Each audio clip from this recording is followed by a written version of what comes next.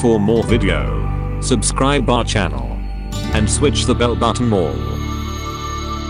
Henri Émile Benoît Matisse was born on the 31st of December 1869, died on the 3rd of November 1954.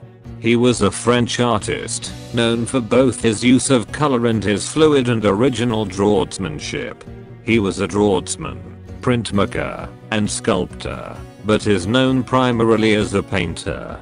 Matisse is commonly regarded, along with Pablo Picasso, as one of the artists who best helped to define the revolutionary developments in the visual arts throughout the opening decades of the 20th century, responsible for significant developments in painting and sculpture. Woman Reading is a painting by the French artist Henri Matisse. He produced it in 1894.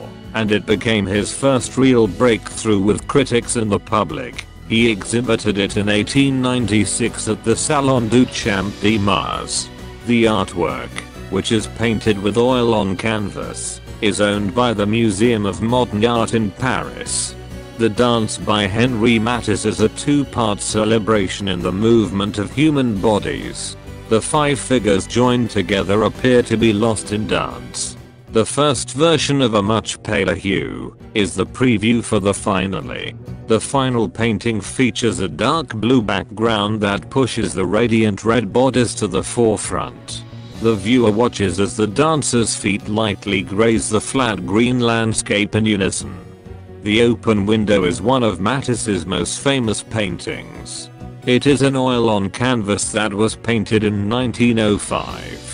This is an interesting depiction featuring an open window, out of which one can see several sailboats on the water. This is what Matisse used to see from his apartment window, which overlooked the southern coast of France. Bathers with a Turtle is a painting by Henri Matisse from 1907 to 1908, in the collection of the St. Louis Art Museum in St. Louis, Missouri. It was purchased for $2,400 by Joseph Pulitzer Jr. in 1939 at an auction of art that the Nazi government considered degenerate. He later donated it to the museum. Prior to that, it had been in the collection of the Folkwang Museum in Essen, Germany.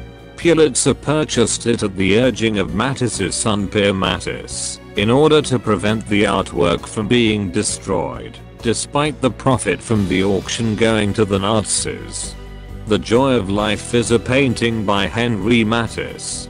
Along with Picasso's Les Demoiselles d'Avignon, The Joy of Life is regarded as one of the pillars of early modernism.